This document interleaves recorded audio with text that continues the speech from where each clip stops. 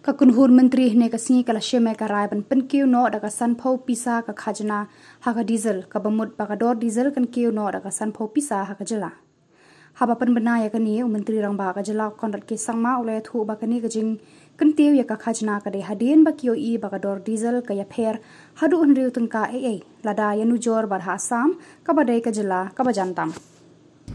Second decision that was taken was regarding the increase in terms of the rate of tax on diesel.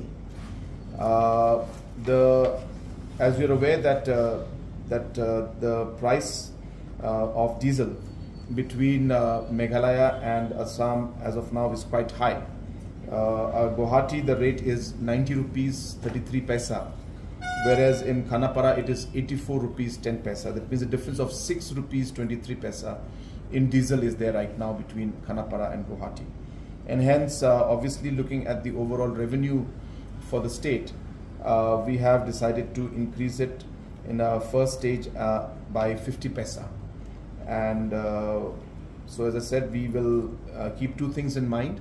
Number one, that there should be a kind of a difference in the rate so that we have a rate advantage between Guwahati market and the Reboy and Khanapara market.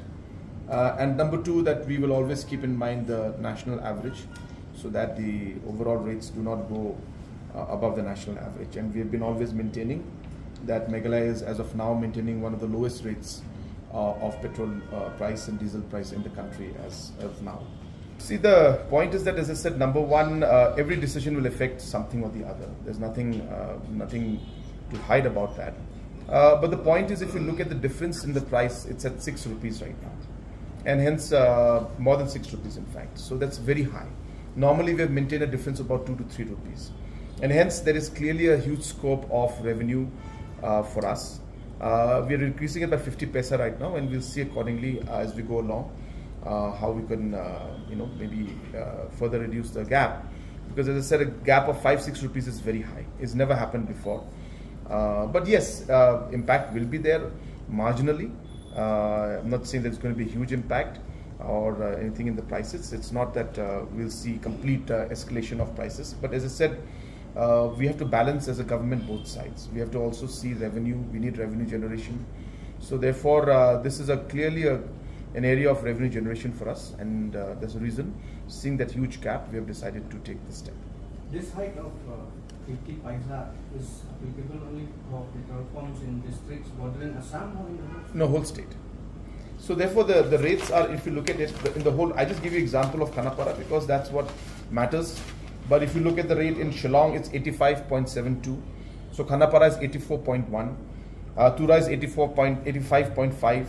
Ampatti is 85.57, and these are differences there because of the transportation cost. And Guwahati is 90.3. So even in a place like from say Tura or Shillong or Ampatti, there's a difference of 5 rupees.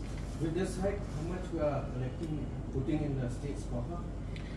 We expect maybe in an annual basis we'll have an impact of close to about 5. Oh, sorry, this is only for 50 pesos. Yeah. From 5-6 crores. Yeah, 5-6 crores is what we expect in the increase in the revenue annually.